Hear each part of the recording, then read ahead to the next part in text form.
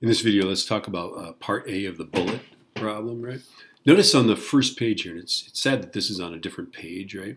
They give us the mass, right? So the mass is 0.032 kilograms, right? They also tell us the length of the barrel, which I don't think I actually used the length of the barrel in any of these calculations, which is kind of funny, right? And then notice that the force changes. It climbs steeply and then it kind of levels off, right? And the question A asks why we can't use 1/2 at squared, right? And remember that these formulas are based on a constant acceleration. In fact, this one's actually based on, you had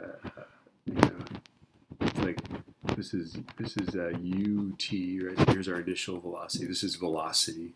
And this is time this way, right? So ut, and then this is 1/2 base height, or at squared, right?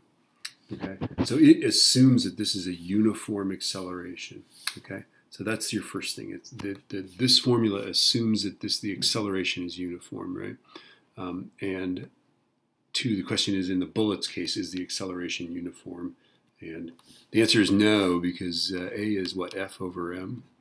Right, so if the force is not uniform, then therefore the acceleration will not be uniform, right?